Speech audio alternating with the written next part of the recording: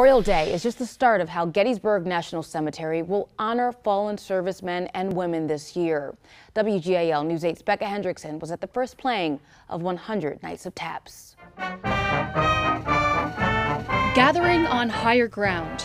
We all died on this battlefield, both ageless and young, for you a century later to judge what we've done. With the graves of thousands of soldiers below at Gettysburg National Cemetery. Very emblematic of what we are as a country. Coupled with the song that brings the living together in mourning.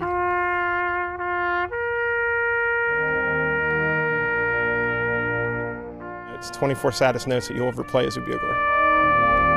On a day meant to honor them all, each face in the crowd has a special one in mind. I think about all of my ancestors that served during the wars. For Harry Dillon, there's one in particular who fought on this ground. His name is Theodore Reeder. He was a corporal in the 49th Pennsylvania. Who can live on in a picture, an outfit, and 24 notes. In Gettysburg, Becca Hendrickson, WGAL News 8.